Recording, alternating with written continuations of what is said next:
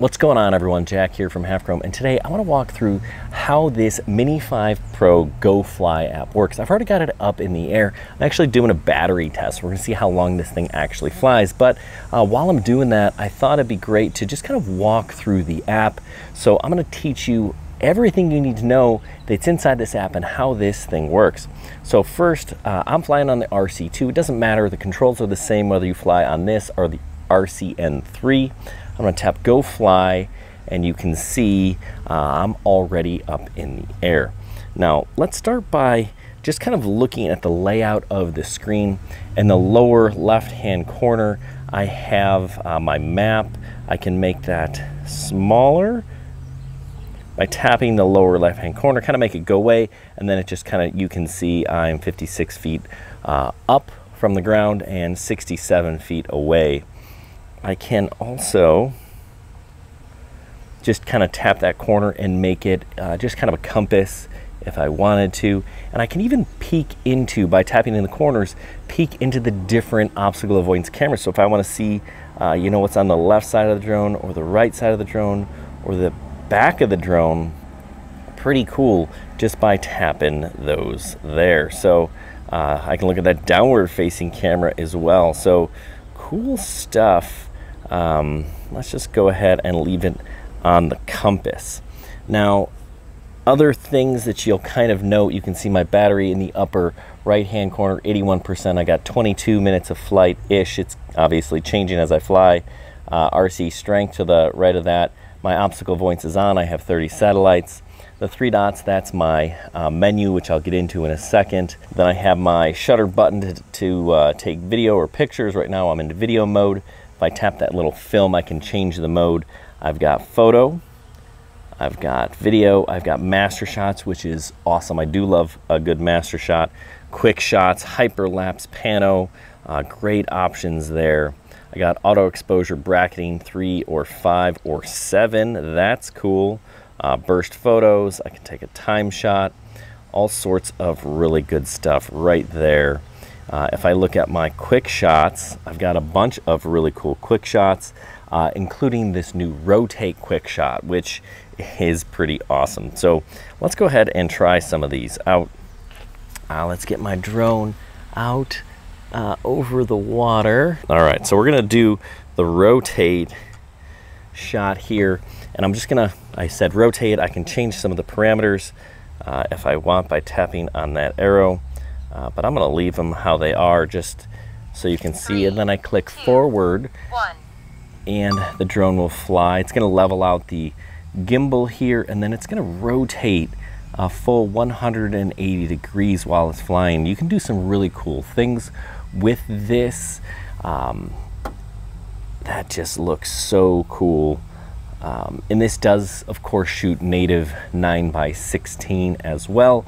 So lots of really cool things up. Now we're going to rotate all the way back. Okay, so let's look at some of the other quick shots that we've got. We've got Dronie, we've got rocket, we've got circle, we've got helix, we've got boomerang, we've got asteroid. So lots of really fun quick shots that you can use.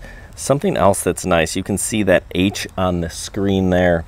That is where I took off. That's my home point. So you know, if you kind of get lost, it's easier to fly back home. So let's go back into video mode, and let's take a look at some of the stuff in the lower right hand corner. If I want to go ahead and do some manual shots, I tap in the lower right hand corner, I turn on pro mode, and then I can adjust my ISO, I can adjust my shutter, I can adjust my exposure value. There's lots of really cool things. I can go normal. I just tap that other slider icon. I can go normal, HDL, or D-Log M right from there. I've got 4K. I can do 60 down to 24 frames a second. I can do 1080p right there up to 60 frames a second. Now if I want to shoot 4K 120, I can, but that's in slow-mo mode, right? So let's just go back to 4K. Actually, I prefer 4K 30 to be honest. It just is a smaller video size.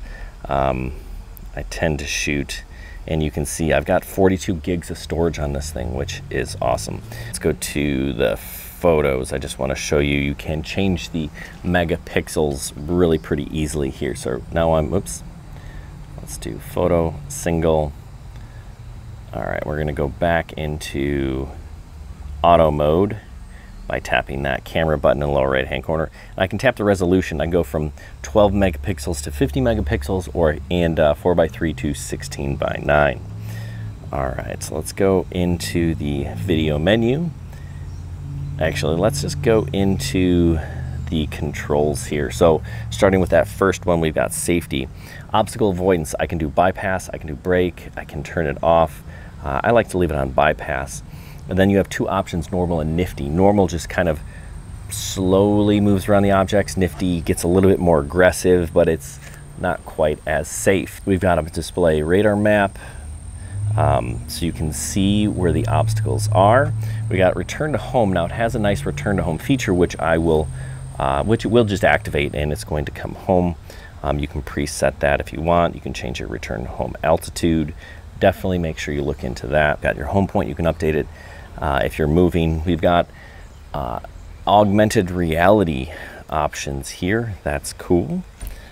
Max altitude, we can change that. Max distance, right now we have no limit. All right, we can calibrate our compass. Unfold arm to power on. I love that feature. That's great. And fold arms to power off just makes getting this thing up in the air even faster, which is fantastic. We got that auxiliary LED. It's set. You can set it on, off, or auto when it gets dark. If we're in geo zones, we can unlock them. We can use Find My Drones. We have advanced safety, right? So if you're flying inside, I always go into here and I just kind of click hover instead of return to home. Let's take a look at the control, right? I'm in the United States, so of course we use the stupid Imperial system, so I'm there. Display zoom standard, gain and expo tuning. So if you really want to fine tune the controls, focus track settings. This is kind of cool. You can set them for people and vehicles and how you want it to be for people, even for cycling. What the inner circle radius, outer circle radius is. So lots of customization. I was doing some tracking this morning. We'll take a look at that in a different video. If you need to calibrate the gimbal, mode 2, button customization. This is great. So you can change what these buttons on the back do. So you can see my C1 button right now tilts the gimbal straight up and straight down, and my C2 rotates for horizontal video. Now the right dial is my zoom in and zoom out. So if I hold my C1 and do the right dial, I can roll the gimbal. That's cool. So if I want to roll the gimbal manually, I can go 45 degrees in one direction and I can go 180 degrees in the other. So that's kind of spectacular. So very cool. And when you're flying and doing that, oh, that gets a little bit trippy. Okay, and we just tap it to get it back to center. So you can customize these if you want. Camera, so we got some camera settings here. Format MP4, we got normal, HDL, D-Log M. I'm gonna record in H.265. Video subtitles, you may want to turn that on. That just allows you to kind of see some of these parameters as video subtitles. Histogram if you want it. Overexposure warning, so if you want the zebra lines, you can turn that on. You can kind of see, oh, everything is overexposed right now. It's because we got a very bright day today. Let's turn that off. Frame guide, so if you want to set up different shots, so maybe 9:16, stuff like that.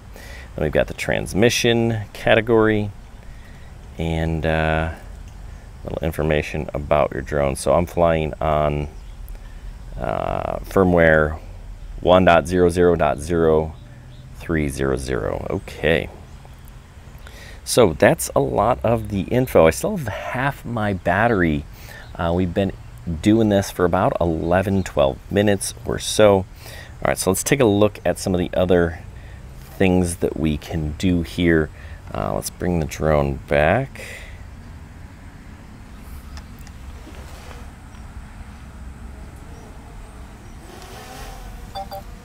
right. So I can, if I want to, I can select a subject and then move into active track, spotlight, or point of interest. Let's just go active track, and now it is tracking me, which is pretty cool. All right, let's go ahead and make that stop. Fantastic that it can do that. All right, we've got waypoints up here. If we want to add waypoints, and just gonna go into focus track, another way to do that by tapping the screen. So lots of different information and things we've got here with the drone. So let's talk about the remote here itself. And in the middle is normal mode. It flies pretty fast still. C is cinematic mode. It'll fly slower and smoother. And then S is sport mode. Obstacle sensing unavailable. You heard, fly with caution. You heard that. It turns off your obstacle avoidance. Let's just see how fast it will go. We'll do some speed runs over the pond here. 26, 27. All right, we'll turn it around, get a full run.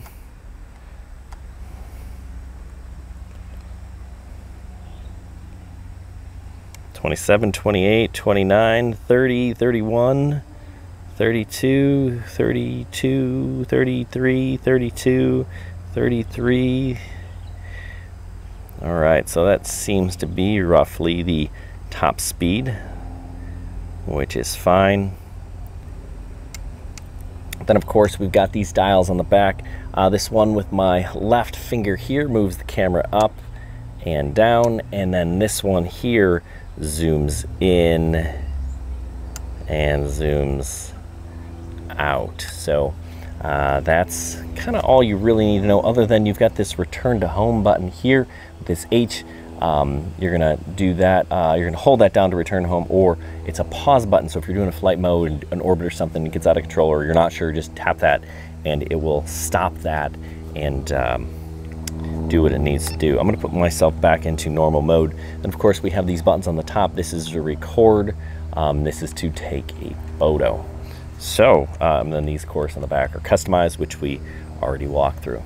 So I hope this walkthrough was helpful. If you have questions, you want to know more about this Mini 5 Pro, hit me up, leave a comment down below. Thanks for watching. Good luck, everyone, and happy flying.